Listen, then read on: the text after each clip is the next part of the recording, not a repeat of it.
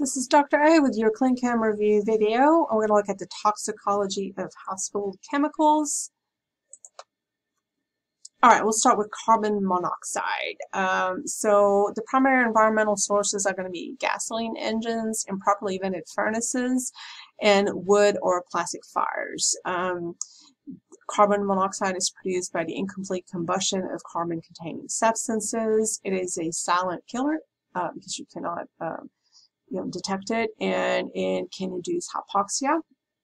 It is a colorless, odorless, tasteless gas that is rapidly absorbed into blood from the inspired air. It is considered highly toxic because of its affinity for and binding to hemoglobin. Carbon monoxide binds to hemoglobin, and then it's called carboxyhemoglobin. Its affinity for hemoglobin is like 200 times that of oxygen, and then once it is bound, it is irreversible.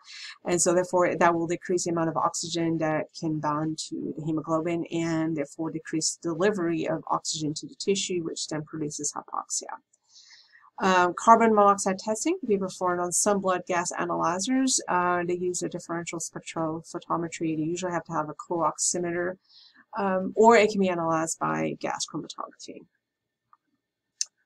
So other household products. So caustic agents are found in many household products in occupational settings.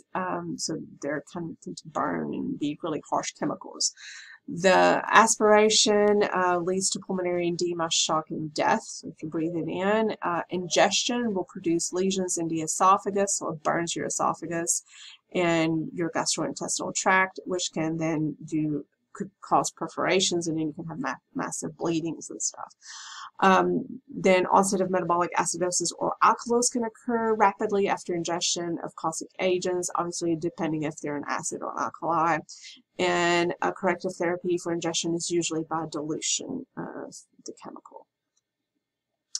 Cyanide is used in pest control. It is found in industrial processes, insecticides, and rodenticides. It is produced by burning of some plastics. It is a common suicide agent also. It expresses toxicity by binding to heme iron. It increases in cellular oxygen tension and venous PO2 that occur as a result of the lack of oxygen utilization, and can cause headaches, dizziness, respiratory depression, which can lead to seizure, coma, and death. Pesticides are substances that are intentionally added to the environment to kill or harm an undesirable life forms, an insect, or herbicides would be for weeds and stuff like that. Contamination of foods is a major route of exposure. I think for the insecticides and herbicides sprayed on crops and stuff.